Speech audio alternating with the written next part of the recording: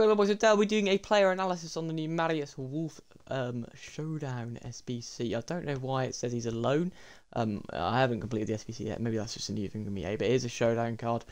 So let's jump into this analysis then. So Marius is 6'2", high work rate, 4-star, right foot and controlled. Not a bad start, but obviously 6'2" on a right back isn't ideal. Can he play centre back? No, but he can play right middle, right wing.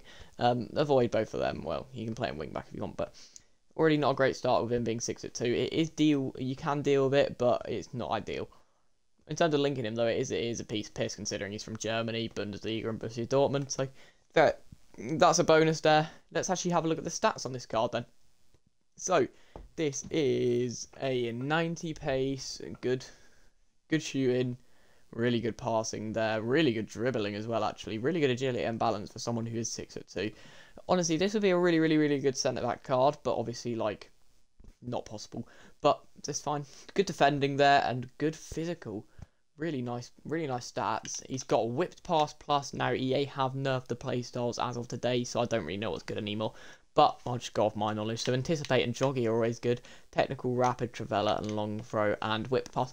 So this is actually a really nice card. The one thing that's wrong with it is he's 6'2", but he's, I say, an ideal fullback goes from the range of like 5'7" to 5'11", so he's 3 inches too tall.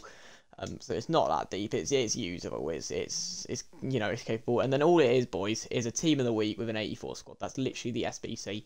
It's fairly easy. It's probably a must complete considering Borussia Dortmund probably will win.